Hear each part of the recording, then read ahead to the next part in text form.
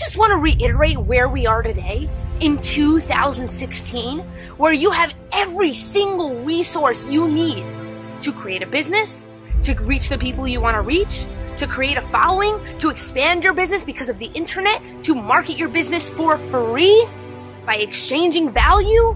Like, you are in the era of success.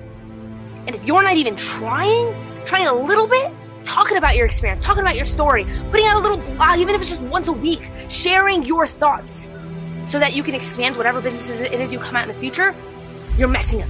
Because I think people aren't realizing that creating content, even if you don't have a business right now to market, even if you don't have that, just sharing your story is going to go a long way in the future when you want to do that. Because if you already have a following and you start a business, guess what? You already have a market that you can study, that you can ask questions to, that you can create a product around to directly serve them.